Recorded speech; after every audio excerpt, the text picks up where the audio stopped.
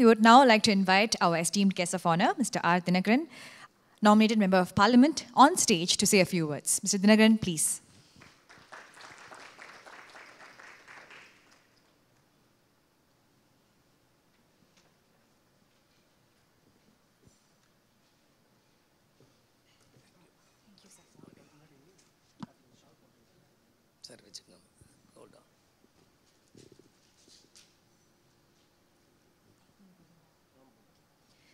So now Mr. Bala will honor our guest of honor. You can keep the applause going. No, not an issue.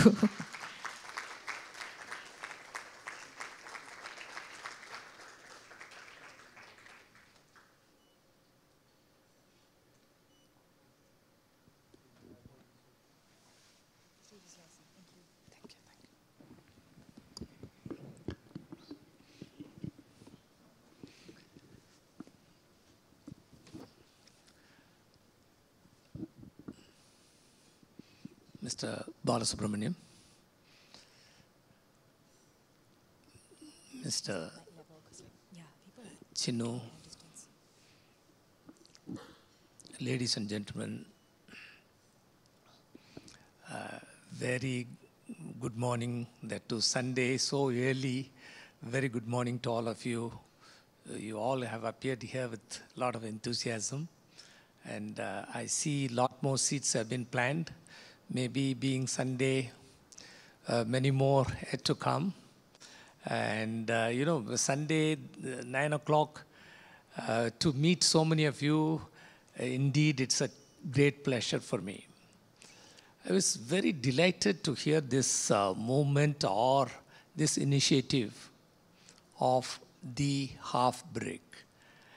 I was trying to understand what does it mean, because so I requested them to give me a small introduction about the half break initiative.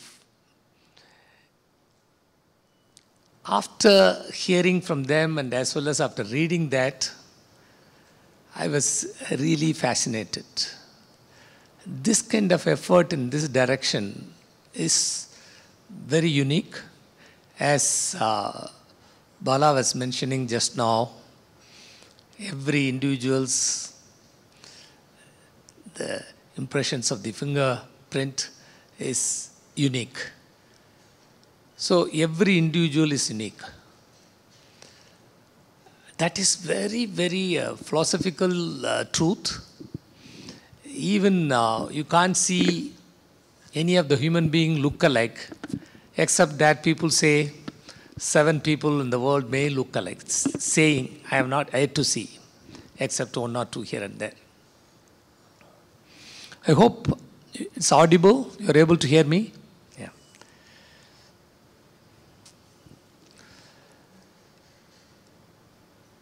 What should I say? It's a great initiative, a step in the right direction. The community, it has been started from Bangalore, India. Already celebrated some meetings, some conferences, some get-together in various cities of India, important cities, metro cities. They have come as a first country to be in, thinking Singapore is the right platform. Thank you very much. You have come and introduced this to us.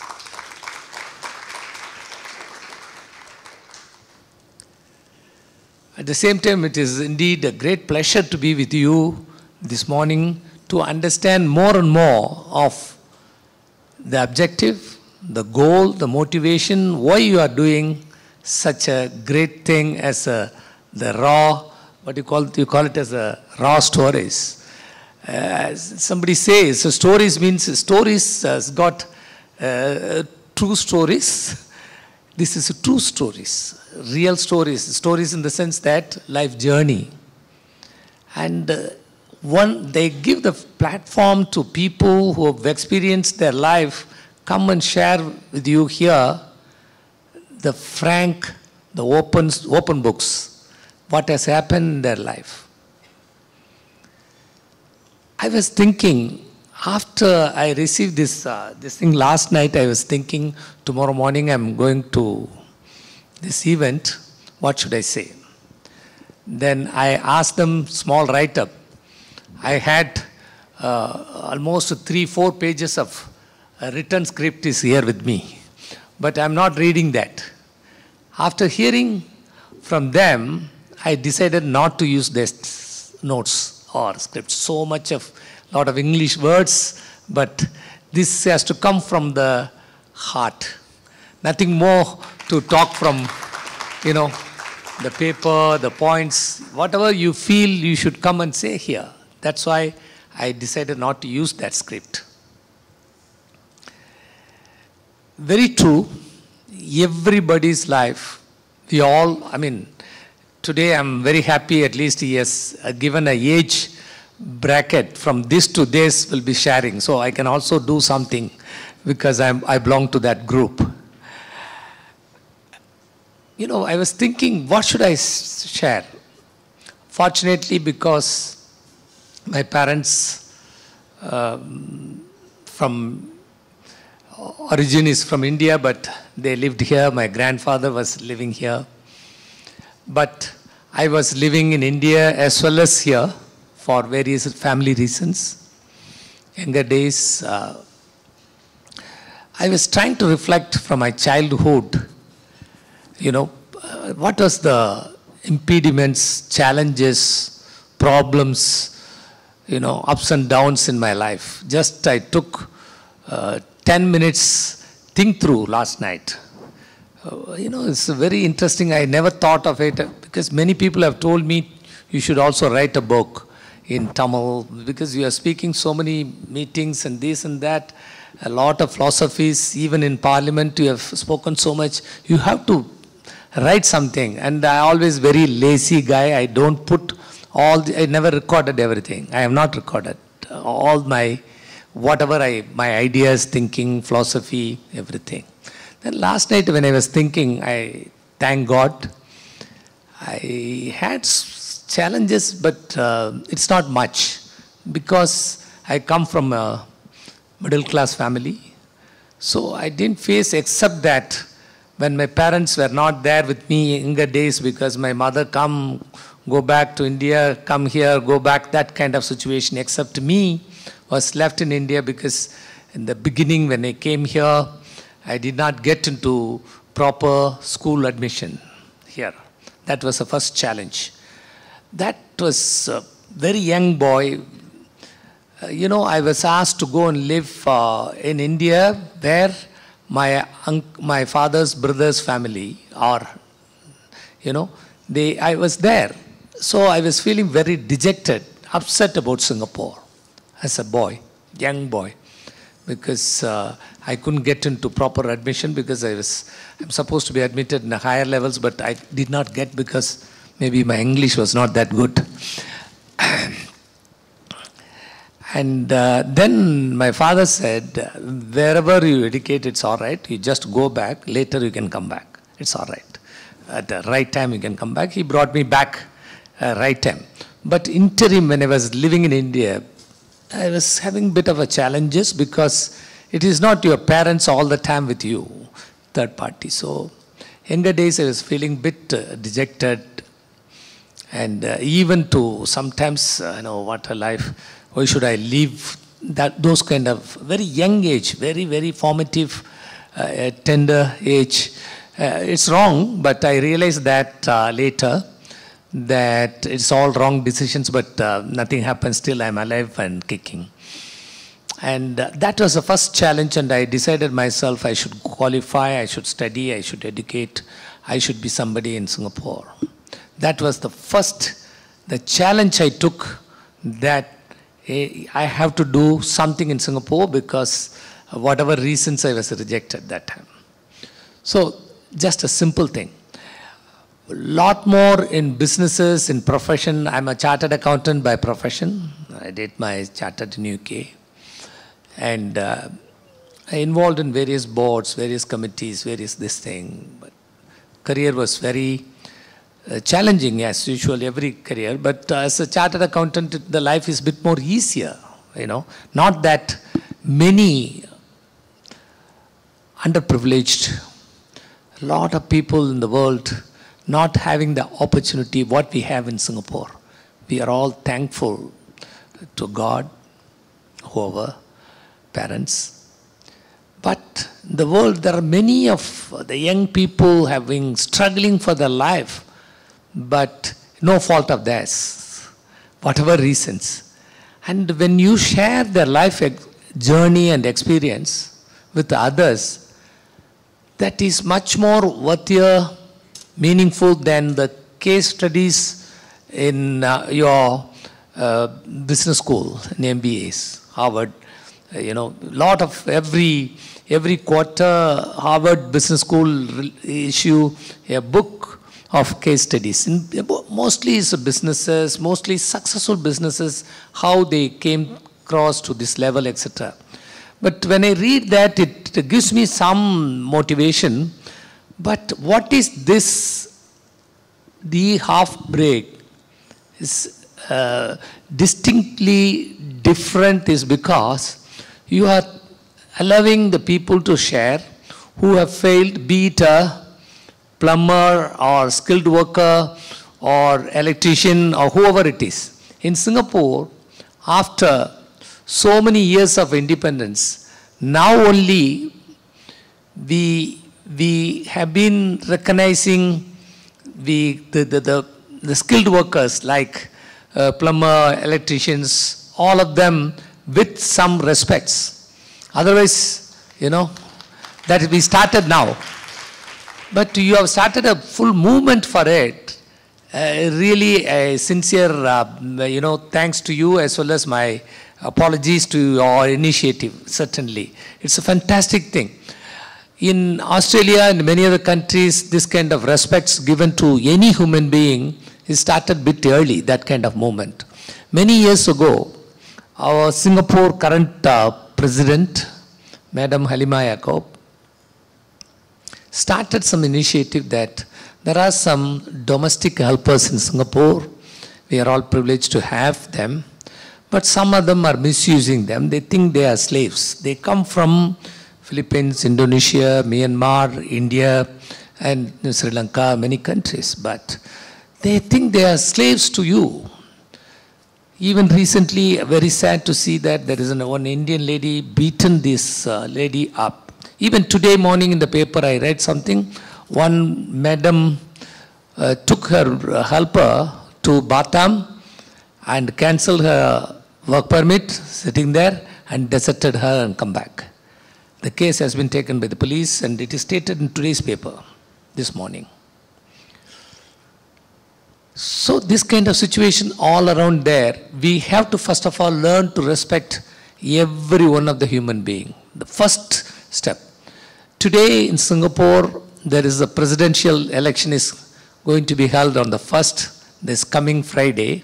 There is an election. And one of the candidates, Mr. Tharman Shanmugaratnam, who is the former senior minister, deputy prime minister, and he held many positions. I heard him yesterday in the meeting. I don't know if any of you were there or not, in SUSS, where I'm also one of the trustees, so I just went there. And he said that always he has been saying this logo or motto, respect everyone, respect all. Treat everybody as respect. What your philosophy is, the one he is taking as his motto of his presidential candidate. And as a presidential candidate, his everywhere he talks about respect, which he has been practicing all along. He is very, fond of people, anybody, any walks of life. He listens to them. He gives a respect. He meets all of them. Just understand, listening, and he respects everybody. That is what needed. That is what the gap today, though we are a developed country, still that is not, we have not reached that level. So you brought your movement to Singapore. We are grateful. We want to thank you, and we want you to be totally successful in your initiative. And even this conference of today's conference, more than 25 people, 20 over people going to share this. And, I sincerely thank all of you to come forward to say something. This is a case study, and that case study has to be documented if possible. And whatever way, today's modern technology, anything tech initiatives, you can easily put it on the YouTube, anything, so that this stories somebody can listen and that can transform somebody's life and how to react. It is the living encyclopedia for everybody tomorrow. The future students, youngsters. For us, the life is almost somewhere as a but this is the main purpose is for a young students you are doing it. Your initiatives really, I really applaud you and I salute you, whatever you are doing. Thank you very much once again. எல்லோருக்கும் வணக்கம். நான் வந்து தமிழ்ல நிறைய பேசுவேன் பொதுவா. Because, sorry, my apologies, because I see some of my fellow Singaporeans who are seated here who may not understand Tamil. Just a few words, not much. உங்களுடைய இந்த half break,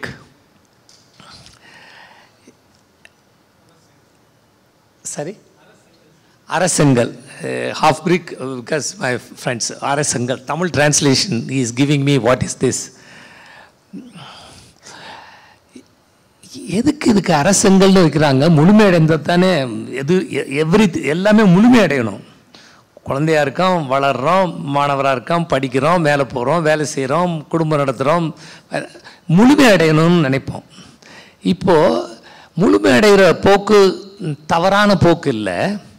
ஆனால் எல்லாரும் ஆரம்ப காலத்திலேருந்து கடைசி வரை பார்த்தோம்னா முழுமை எத்தனையோ பேருக்கு திருப்தி இல்லாமல் இருக்கக்கூடியவங்க இருக்காங்க, திருப்தியோடு இருக்கக்கூடியவங்க இருக்காங்க. முழுமை அடைஞ்சாலும் அடையாட்டாலும் திருப்தியோடு இருக்கிறது தான் அதான் கரெக்ட், அதான் சரி. இருந்தாலும் நான் ரொம்ப யோசித்தேன். இதில் 2 விஷயம். இந்த செங்கல்ங்கிறது எப்படி தயாரிக்கிறாங்க? நீங்கள் செங்கல் அரைச்சங்களை பற்றி சொல்கிறீங்க.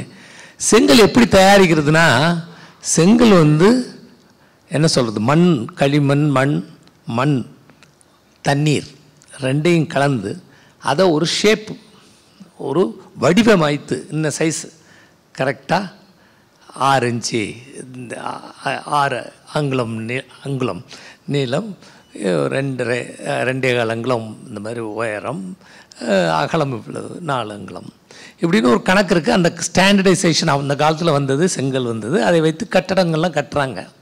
அதை இதில் கொண்டாந்து பூத்திருக்காங்களே எதுக்காக அப்படின்ட்டு ரொம்ப கொஞ்சம் அதிகமான நேரம் இதில் செலவிட்டேன். அப்புறம் எனக்கு இன்னொன்று வந்தது, அந்த காலகட்டத்தில் வந்து இந்த செங்கல்ங்கிறதுக்கு வந்து பதப்படுத்த வேண்டும். எப்படின்னு கேட்டால், எத்தனையோ டிகிரி ஹீட்டில் வந்து கில் என்று சொல்லக்கூடிய செங்கல் சூளை, கரெக்டாக, the kiln, the heavy temperature, it has to process through. அதில் வந்து அது பதப்படுத்தப்பட்டு, அதை உறுதிப்படுத்தப்பட்டு, அதை பக்குவப்படுத்துவதற்காகத்தான் அந்த ப்ராசஸே. செங்கல்ங்கிறது வந்து பக்குவப்படுத்தப்பட்ட ஒரு பொருள் கட்டடங்களுக்காக பயன்படுத்தப்படுவது. இதில் வந்து அதில் பக்குவப்படுத்துறதுங்கிறது வந்து ஆட்டோமேட்டிக்காக வாழ்க்கையில் எல்லாரும் பக்குவப்படுறோம், அனுபவத்தால் பக்குவப்படுறோம். காலகட்டத்தினுடைய எக்ஸ்பீரியன்ஸ், எங்கே போனாலும் நம்மளுடைய அனுபவத்தால் பக்குவப்பட்டு அடிபட்டு மிதிப்பட்டு வாழ்க்கையை பதப்படுத்தப்படுவது தான் வாழ்க்கை. அதான் எக்ஸ்பீரியன்ஷியல் வாழ்க்கை முக்கியம், ரைட். இதில் ஒரு சாரார் இருக்காங்க, அவங்கள நீங்கள் எப்படி உங்களுக்குள்ளே கொண்டு வந்து அடக்கணும் அப்படின்னு திங்க் பண்ணி பார்த்தேன். யார் அப்படின்னு கேட்டால், இப்போ சொன்னல, இந்த செங்கல் மண்ணில் இருந்து எடுத்து அதை வந்து தண்ணியில் வச்சு ஷேப் பண்ணி காய வைப்பாங்க. ஒரு ஒரு ஒரு ஒரு உருவம் கொடுத்து காய வைப்பாங்க. அந்த உருவத்தில் வந்து பேரை போட்டு செங்கல் சூளையில் வச்சு சுட வச்சு வெளியே விற்று வியாபாரம் பண்ணிகிட்டு இருக்காங்க. கட்டடமெல்லாம் கட்டிக்கிட்டு இருக்கோம், பெருசாக கட்டிக்கிட்டு இருக்கோம், ரைட். ஆனால் அதுக்கு முன்னாடி உள்ள ஸ்டேஜிலேயே அதை சுட வைக்கிறதுக்கான வாய்ப்புகள் இல்லாமல் அவங்க இந்த மாதிரி செங்கலை தயாரித்து அந்த காலகட்டத்தில் இந்தியாவில் அதுக்கு பேர் என்ன சொல்கிறதுன்னு கேட்டால், பதப்படுத்தப்படாததுக்கு பேர்